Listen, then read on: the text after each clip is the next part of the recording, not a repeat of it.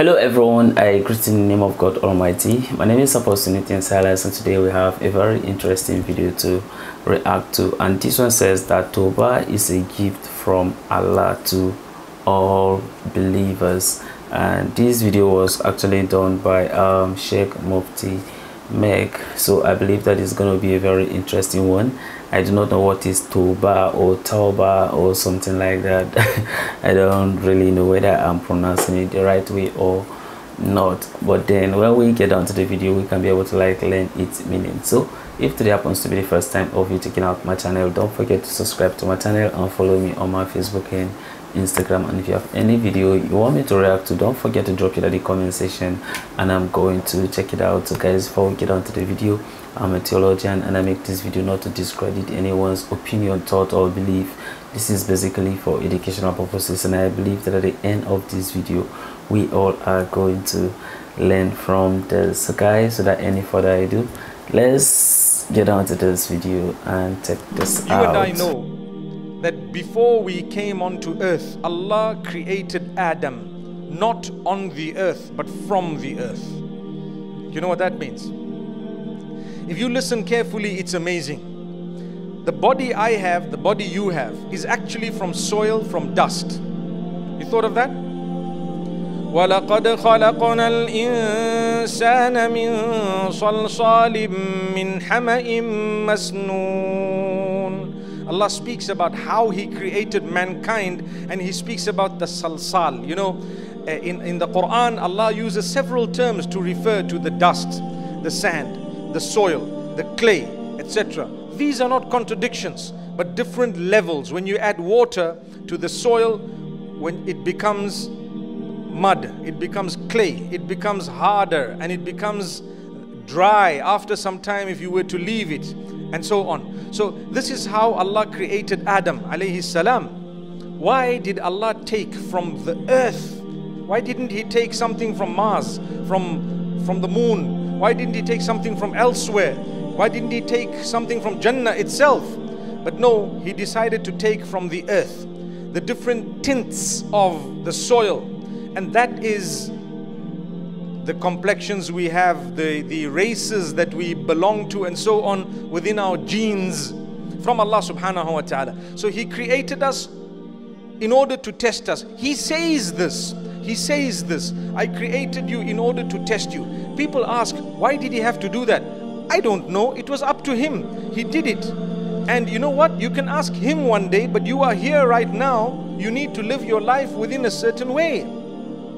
And if you do, you will feel the goodness within you. You will feel discipline. People ask me about Islam. So many rules, regulations. I always say, that's the discipline that Allah subhanahu wa ta'ala wants us to live by. He wants you to lead a clean life, clean in every way. Business dealings clean. Your mouth is clean. What goes into your mouth is clean, or what came out of your mouth is clean. Your relationships are clean. Everything else is clean. Subhanallah, that is Islam. Clean. Cleanliness in worship. You worship your Maker alone. You don't just look at something you like and start prostrating to that thing that you like. No, it is Allah and Allah alone who deserves the prostration, because He made you. So Allah created Adam alayhi salam in a place called Jannah, and there is a huge discussion as to what Jannah that actually was, with the ulama making mention of the opinion that it is called Jannatul Ibtila, a special garden where Allah had created it in order to make man, so that man would then do what he was meant to and then be sent onto the earth. So if you look at Adam alayhi salam, he committed a sin, didn't he? What was the sin? Yes, he ate from the tree, mashallah. People say, well, you know, it was a fault of the woman. I don't know if you've heard that, right? In actual fact, that is totally wrong. You don't, the men do something wrong and then blame the women. I think it's typical up to today. That keeps on happening, right? To be honest, they were both guilty. They both did wrong. One did wrong and then the other did wrong. They both did wrong, subhanallah. But it was part of the plan of Allah. Why? Because there is an act of worship that didn't take place yet. What was it? Seeking forgiveness. The angels have the capacity only of obeying Allah. They don't have the capacity to disobey Allah. So what's the point of saying that they did istighfar? Yet, yes, they do praise Allah subhanahu wa ta'ala, but they've never sinned. لا يعصون الله ما أمرهم وَيَفْعَلُونَ مَا يُؤْمَرُونَ. Allah describes the angels by saying they never transgress against Allah. They do exactly as they are ordered. So there is no tawbah in that sense from the angels. On the other hand, you have the devil, you have shaitan. Shaitan has never repented to Allah, never ever. Had shaitan repented to Allah, he would have been a saint. So shaitan didn't repent to Allah when he committed a sin. And what was the sin of the devil? Worse than the sin of Adam. Adam alayhi salam, he was promised two things by the devil. For those two things, he committed the sin. Do you know what those two things were? Do you know what those two things were? Shaitan tells him, هَلْ أَدُلُّكَ عَلَى شَجَرَةِ الْخُلْدِ وَمُلْكٍ لَا يَبْلَى. Amazing. Up to today, we're searching for the same two things. Should I show you a tree that if you were to eat from it, you'd never age and you won't ever die? Woo! Wouldn't you love to know that tree? MashaAllah, MashaAllah, right? You wouldn't age and you wouldn't die. No dying. Shajaratul khuld. Al-khuld means Khalid. You're going to be there forever. If you eat from this tree, no death. You're not going to die. You're not going to age. I want to know what tree that is. That's what man would say. But if shaitan is telling you this, if it's in the transgression of Allah, don't do it. That's what happened. Adam alayhi salam fell in the trap. What was the second thing? وَمُلْكٍ لَا يَبْلَى. Should I show you this tree, you're going to eat from it. And you know what? You will have, number one, no death. Number two, you'll have mulk, ownership, property, wealth that will never deplete. Oh, wow. Two things we're looking for up to today. You want a lot of money, you want wealth, you want things, you want material items. That's on one hand. And the other hand, you never want to age. You never want to grow older. And who wants to die, by the way? May Allah subhanahu wa ta'ala grant us a good death. May Allah give us Jannatul Firdaus. May Allah keep us happy. May Allah grant us forgiveness. Ameen. So my brothers and sisters, here comes the devil. And the devil conned Adam alayhi salam. And why did the devil con Adam? Because the first sin was actually perpetrated by the devil himself. So when someone says the first sin committed, and then they talk about what Adam alayhi salam did, they are referring to humankind. But there were sins committed by other kinds prior to humankind. And this is the example of shaitan. What was his sin? When Allah created Adam, Allah says, prostrate as an act of recognition, not of worship, to Adam. Now this prostration was per the instruction of Allah. We are not allowed to prostrate for anyone besides Allah in our set of rules and regulations. In fact, immediately after that, as they came onto earth, prostration was prohibited for anyone besides Allah. Prostration prohibited for anyone besides Allah, if that prostration is a prostration of worship. As rules and regulations continued, over time it became prohibited, even if it was just a sign of respect. Allah says, no, you don't prostrate as a sign of respect, but there are other ways of showing your respect. So if you look at the time of Yusuf alayhi salam, there was a prostration as a sign of acknowledgement of rank. It's no longer permissible with us. May Allah subhanahu wa ta'ala grant us an understanding. So Iblis refused to prostrate. Number one, any one of us refuses to prostrate for Allah, we're actually doing wrong. See, any one of us refuses to prostrate for Allah, we're heading in the wrong direction. So don't ever refuse to prostrate. I gave you an example in my previous talk about the magicians at the time of the Prophet Musa alayhi salam. How many prostrations? One. He did one, they did one, they got the forgiveness of Allah. This guy refused one, he got the curse of Allah. You see? You see what's happening here? And with us, mashallah, we engage in prostration for the sake of Allah. And we will, and we shall, and we should, and we must, and we do. So therefore, we deserve the forgiveness of Allah subhanahu wa ta'ala. Here comes the shaitan. He said, Ana khayrum minhu. You know why I'm not going to prostrate? I'm better. I'm better than him. I'm better than him. When you think you are superior, you are automatically inferior. Automatically.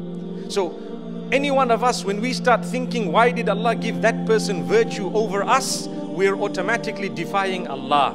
Why did Allah favor this person and not favor me? That is jealousy. It eats away at your good deeds, just like the fire would eat away at a dry log. That's what the hadith says. Inna al-hasada ya'kulu al-hasanat kama ta'kulu an-naru al-hataba. You know, hasad and jealousy eats away your good deeds. Your good deeds become depleted, just like the fire would devour a dry log. But Iblis was jealous. The Satan was jealous of Adam. He refused to prostrate. Number one, that prostration was an instruction of Allah. He then said, I am better than this guy. That's why I'm not going to prostrate. And Allah cursed him. Now he said, wait, oh Allah, if you give me some time, I'm going to show you this man is not who you think he is. But Allah chose something else for man. Allah chose an act of worship that was not given to others. What is the act of worship? Something known as Taubah, repentance, forgiveness. And Allah says, I will continue to forgive for as long as my worshipper continues to seek forgiveness. Did you hear that?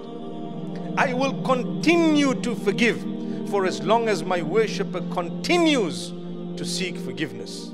So keep seeking forgiveness and be convinced that Allah has forgiven you every time. Never does Allah say, I reject forgiveness when someone asks for it. Never does He say, I don't want to forgive. No, He always forgives. You need to know that. For as long as you have admitted your sin, you regret it, you seek His forgiveness, and you promise Him not to do it again. At the moment, I promised Allah I'm not going to do it again, and I believed I wouldn't. Somewhere down the line, I repeated it. I need to go back again, seek the same forgiveness, and I'll be forgiven again and again. And if it happens a third time, a third and a fourth, until a time comes when Allah calls out to the angels, do you see my worshipper? He keeps seeking my forgiveness because علم عبدي أن له ربا يأخذ بالذنب ويغفره أشهدكم أني غفرت له. My slave now knows that he has a Lord who can either forgive him or punish him. That's why he keeps seeking my forgiveness. I want you to bear witness that I have totally forgiven him completely. Mercy of Allah. Keep repenting to Allah. No matter what you've done and how many times it's been repeated. But when you seek the forgiveness, make sure you're genuinely saying, I'm not going to repeat this again. May Allah strengthen us so that we can fulfill that promise unto Allah. So if this Adam alayhi salam, he happened to sin. When he sinned, immediately his body, his private parts began to become exposed. They were covered in a way Allah knows best by his own body. And thereafter, he became ashamed of himself. They quickly took leaves of the trees in order to cover themselves. Because when a person sins, my brothers and sisters, they're automatically conscious of whether someone's watched them or not. If they have belief in them and they have a slight consciousness of Allah, they will never commit a sin openly and publicly. The hadith of the Prophet ﷺ says, people will continue to be upon goodness for as long as they don't openly and proudly sin. That's why when someone sins behind closed doors, it's bad enough, but it's not as bad as a person who sinned openly out in the public. You remember this because it's part of your nature. What made you sin privately? Because you're a believer. That's why I sinned behind closed doors. I didn't want to sin openly because I don't want to encourage others to sin. I'm sinning behind closed doors. And I know it's bad and I know I'm not supposed to. But you know what? Because I'm conscious of Allah. And yes, I don't want others to think bad. I'm a believer. If you're not a believer, you wouldn't even bother. That's why the hadith says, إِذَا سَرَّتْكَ حَسَنَتُكَ وَسَاءَتْكَ سَيِّئَتُكَ فَأَنْتَ مُؤْمِنٌ. If your good deed makes you feel happy and your bad deed makes you regret, then that's a sign that you're a true believer. We all commit bad deeds, all of us, to different levels. No one can say I don't. No one can say I'm spotless, sinless. No one can say I've never done something wrong. Every one of us, myself included, we do things sometimes that we would be embarrassed of had these things been exposed. But different levels. Some people do major things. Some people do minor things. But no one wants to be exposed. May Allah subhanahu wa ta'ala keep covering us. Ameen. My beloved brothers and sisters, Taubah is a gift from Allah. So repent to Allah and ask Allah for forgiveness. Allah subhanahu wa ta'ala has gifted us with this amazing gift. So utilize it and get forgiveness from your Lord, the cherisher, the nourisher, the sustainer. The angels, they cannot repent to Allah because they can't go against Allah. They need to fulfill each and every order of Allah subhanahu wa ta'ala, so they don't have the luxury of repentance. And Shaitan never repented to Allah subhanahu wa ta'ala because of his arrogance. He deceived Adam, and he deceived Adam because of jealousy. Allah subhanahu wa ta'ala asked Satan to prostrate to Adam, but he didn't do it because of his arrogance, and Allah subhanahu wa ta'ala cursed him. And this Shaitan, now he took it a challenge, and he's trying his best to take the son of Adam to hellfire. He deceived Adam by saying two things. He said, eat the fruit from this tree which Allah subhanahu wa ta'ala has prohibited. If you eat from this tree, then you will never die. And number two, you will have wealth which will never deplete. By saying that, he deceived Adam. And Allah subhanahu wa ta'ala punished Adam instantly. The scholars say that the moment Adam alayhi salam and Hawa alayhi salam, Adam and Eve, they ate the fruit from the tree, Allah took away their clothes. So many scholars, they say that when you eat haram, your clothes become shorter and you lose your haya. Because of that, don't go to haram. And when you do any mistake, ask Allah for forgiveness. Ask Allah to forgive all of your past and current mistakes. Repent to Allah subhanahu wa ta'ala. Allah will forgive all of your mistakes. Allah doesn't like arrogance. Arrogance is what the Shaitan did, and Allah subhanahu wa ta'ala has punished him and his progeny. So don't follow the way of Satan. Follow the way of Adam. The moment he has sinned, the moment he has violated the order of Allah subhanahu wa ta'ala, he repented to Allah subhanahu wa ta'ala. He cried to Allah subhanahu wa ta'ala. Allah has forgiven him. So if you want the forgiveness from Allah subhanahu wa ta'ala, cry to Allah, repent to Allah, ask Allah for forgiveness. And as long as you ask Allah for forgiveness, no matter how many times you falter, how many times you sin, Allah subhanahu wa ta'ala will forgive you. That's a very interesting video, learning about Taubah. You know, like I said earlier in the beginning of the video, that I do not know the meaning of Taubah, but then at the course of it, I got to understand that Taubah means forgiveness, right? And this video encourages us that irrespective of what we have done or the sin we have committed, that we should go before God and seek for forgiveness. We look at, understand, Shaitan, for instance, of course, he has been sinning even since creation, right? This video makes us to understand, based on the Islamic belief, that God told him, when God created Adam, he asked him what to prostrate, you understand, over Adam, but then he did not. Why? Because of pride. And you know that this pride have so much, you understand, destroyed a lot of people. It has hindered a lot of people from their blessings. And then what happened? He was not be able to do so. And not just about him being disobedient, he went on to say that he is superior over Adam. So why should he do so? But nevertheless, the conversation still went on. God created Adam, but then because of that, God decided to create human on a different form, and that's why he put the act of worship, you understand, in us. And then that very act of worship was not yet, you understand, made manifest in the life of Adam and Eve. And that's why when the devil came to them and then deceived them to eat of the fruit of good and evil, which the devil make them to understand that the reasons why God don't want them to eat from the fruit is because he does not want them to be like him, that when they eat from it, that they are not going to die and that they are not going to grow young, you see.